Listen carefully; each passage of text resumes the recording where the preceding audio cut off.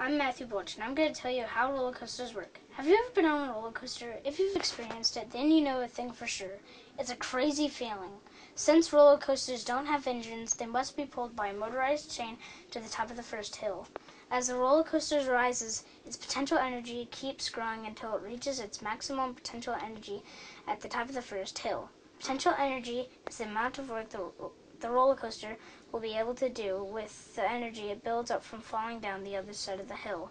When a roller coaster crests the first big hill, gravity takes over, causing the roller coaster to fall at a constant rate. All that stored potential energy changes to kinetic energy. It can also be thought of as moving energy.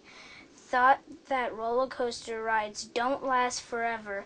That's because roller coaster loses energy to other forces as it does loop-the-loops, curves, and other hills along the way.